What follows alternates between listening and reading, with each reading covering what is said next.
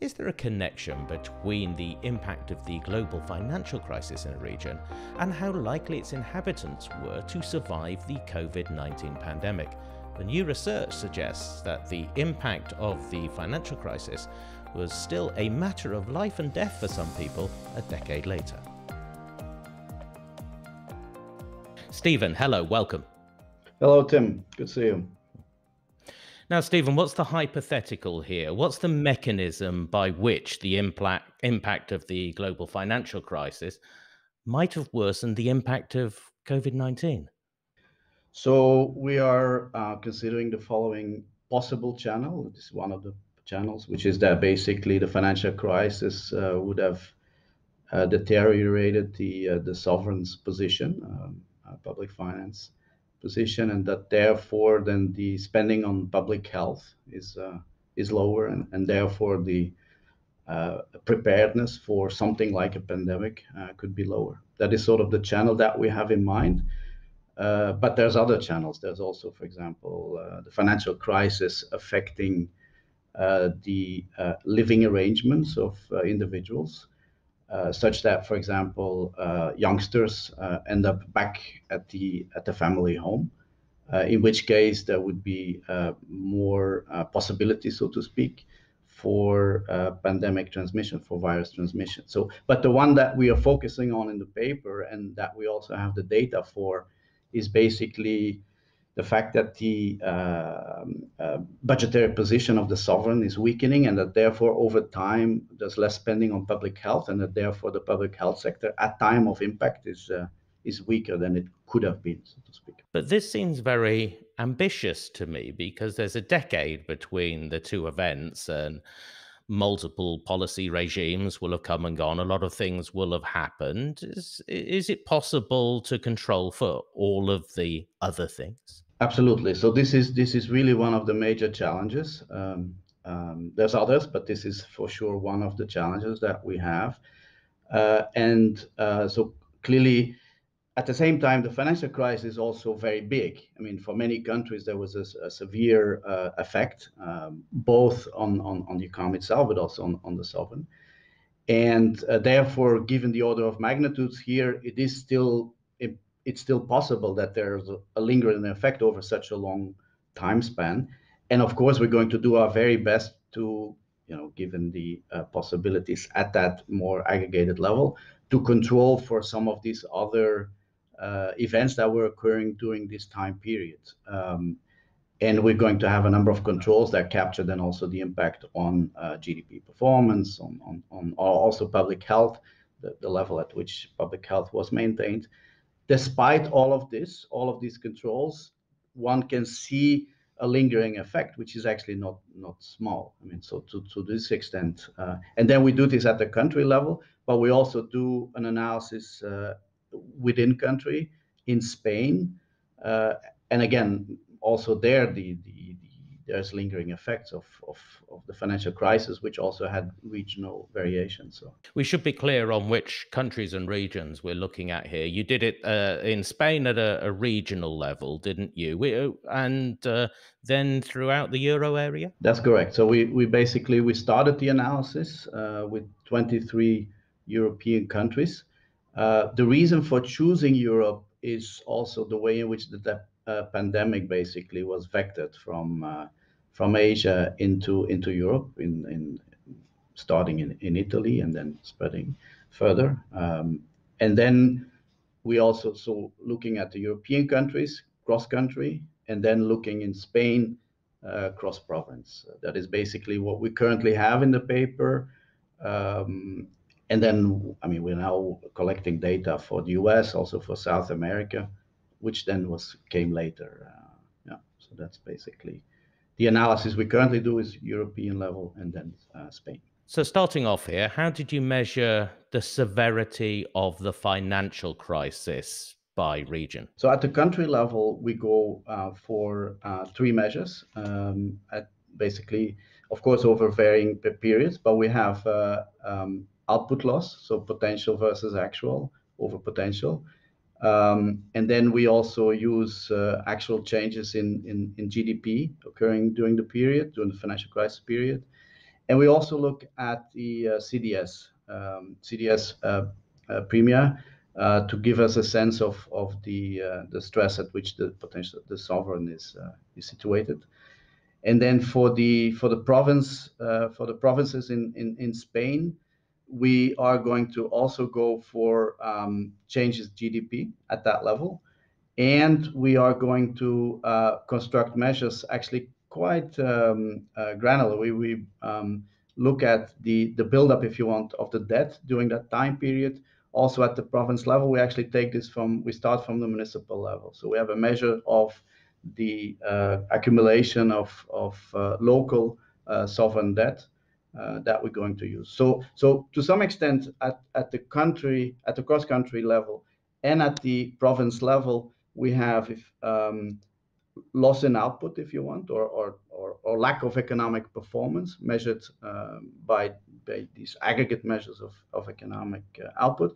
And we look at the sovereign, at the cross-country CDS, and at the province level, then the build-up in debt, to give us basically a complete overview, or potentially complete overview, of the way in which the financial crisis affected both the economy and then the sovereign. Were you able to get enough variation in that? What's the difference between the least affected and the most affected? Yeah, so no, for sure, the variation is there among the 23 countries. The span is, in terms of output loss, is order of magnitude 40 to 50%, and the same is for Spain. We have clearly areas that are less and more affected. I mean, so there we have adequate span as well. And you're looking at the impact on COVID deaths. Is it possible to measure these again at a regional level? Because I would have thought quite a lot of the policy interventions, especially in Spain, would have happened at a national level. So again, is this something that you can measure effectively? So this is for sure a second challenge. So the way we conceive this is that clearly we need to be at point of impact. The reason being, once the extreme, like the lockdowns come in place, one can no longer argue that to some extent the public health sector is adequately measured in its performance of dealing with the pandemic, because then we're all sitting at home. In principle, we shouldn't go to the hospital anymore. So to this extent, we need to be very careful exactly when we measure this. So in the cross country, what we do is we basically, within March, which is the time that Italy had its lockdown, we basically look for every country that is already at the point of impact of having 100 case per 1 million. So basically, we see within that very tight time frame of March when exactly these countries were affected, and then we measured that at that point. So this is basically when the cases were at a comparable level of 100 per 1 million. For Spain, we have to resort indeed to a more general assessment of the impact curve. Why? Because, as you rightfully say, there is the fact that there was a national lockdown.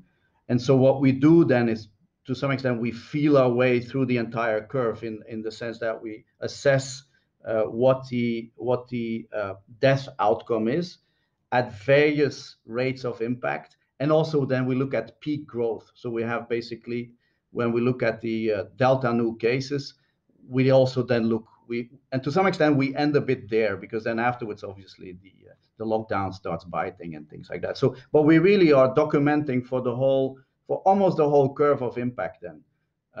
But you're absolutely right. It's a major challenge, because once the lockdown gets in place, then it's difficult to start disentangling.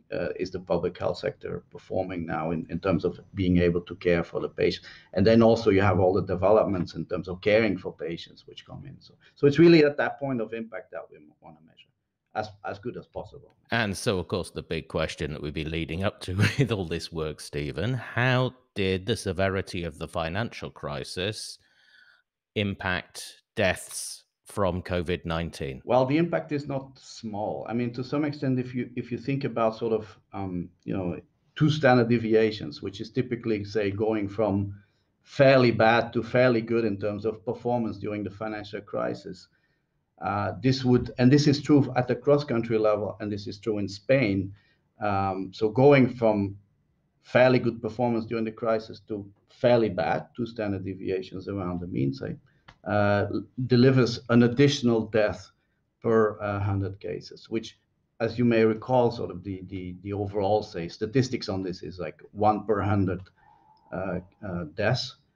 So this would be a fairly sizable impact. It's almost a doubling, if you want, of that basic statistic. Of course, that statistic luckily has come down over time, but say at impact, this was a bit what people were talking about. And so we find a doubling going from, say, a good province or a good country when it comes to having withstood the financial crisis or having been not so affected by the financial crisis, to a not so good country or a not so good province that delivers sort of an additional death per 100. As you say, this is a sizable effect. So, to be clear, can we rule out the other interpretation, which is that the places that were most affected by the financial crisis tended to be poorer anyway, and so they will not have invested in any situation as much in healthcare, and so therefore they are much more likely to have a worse outcome from COVID-19. Is that a credible interpretation? So in the level, so to speak, we try to control for this by actually having a number of control variables like the level of GDP. Also, actually interesting, we can even control for the number of curative beds, both just prior to the impact and also the if you want, a combination of the number of beds prior to the financial crisis and the additional beds that were created or removed in the 10-year period. But I think a more precise answer to your question would also be the exercise that we have in Spain, where we're actually also seeing how our financial crisis measures are actually projectable on the change in the number of curative beds over this time period, which is then, projectable, if you want, onto the number of deaths that we have during the first impact of the pandemic. So to this extent, in this exercise, for sure, it's no longer arguable that the level at which the care is actually present is actually potentially an additional explanation. Now, we're not excluding this. We're trying to control for this. Actually, it doesn't show up all that significant in most of the exercises. So it is really, it's really hard to argue. Of course, there are many other variables that we may want to consider, and for sure we will as we move forward. But at first sight, it doesn't seem to be that it's only this level effect of public health or general performance of that is responsible, given those controls and given that these controls don't load. And then also this additional exercise where we actually see to some extent this direct pathway to the change in the number of beds as a consequence of the financial crisis. You've provided us with strong evidence that you feel the effect of one large crisis in the next crisis when that turns up, even if it's years later. So hopefully now we will soon be coming out of the COVID-19 crisis. What can we learn about this in how we should prepare for what happens when the next crisis comes along, because there will be another one? Yeah, so I mean, I guess to some extent, one could argue that the effects of the financial crisis are, multidimensional, and to this extent, this is yet an additional element of such an effect that one, even over a longer time period, potentially can pick up. So all the policies that are being put in place to sort of avoid financial instability, could well also help also then to deal with future other types of crises like pandemics, etc. So this is one part of the answer. I mean, the second part inevitably has to be that clearly making sure that the public health sector is ready to deal with this type of pandemics is an additional small takeaway, if you want, of the work that we're trying to do. So, and of course, it's always easy to save on this. I mean, it's obvious that when the government has to make its budget, that there are going to be easier and more difficult categories to save on. And maybe this turned out not to be a very great choice to sort of save a bit more on that. I mean, of course, who could have foreseen the pandemic? But then again. Well, Stephen, it's a good reminder that for a lot of people, the crisis was never really over, and it's a warning for what we should be doing in the future. But thank you very much for talking to me about it today. Thank you so much, Tim. The paper we've been talking about is called Misfortunes Never Come Alone, From the Financial Crisis to the Covid-19 Pandemic, and the authors are Antonio Moreno, Stephen Ongena, Alexia Ventula Veghazy, and Alexander Wagner. It's in Covid Economics 71. Well, thanks for watching, and remember you get all the latest research on the impact of the Covid-19 pandemic in Covid Economics. It's free, it's open access, it's at CEPR.org.